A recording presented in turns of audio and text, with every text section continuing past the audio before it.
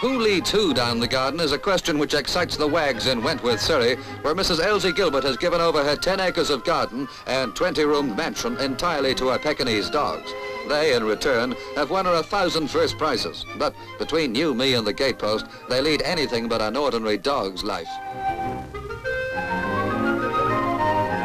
Nothing but food for her peaks is prepared in this kitchen, and that's not surprising, seeing that there are often more than 100 of them sharing the comforts of this expensively furnished house. 500 have sat at her tables in the last 6 years, and it would be begging the question to ask what they think of the food.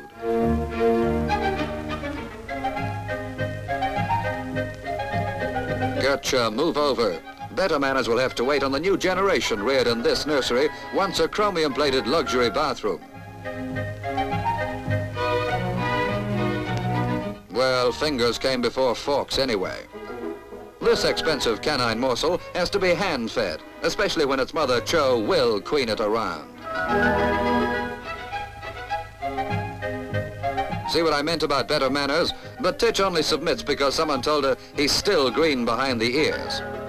Father's watching too. He's Pagoda Prince Rupert and has won dozens of challenge cups. You can see them dotted about the lounge where Mrs. Gilbert entertains her pets to musical evenings, and where you're always welcome to take a peek in.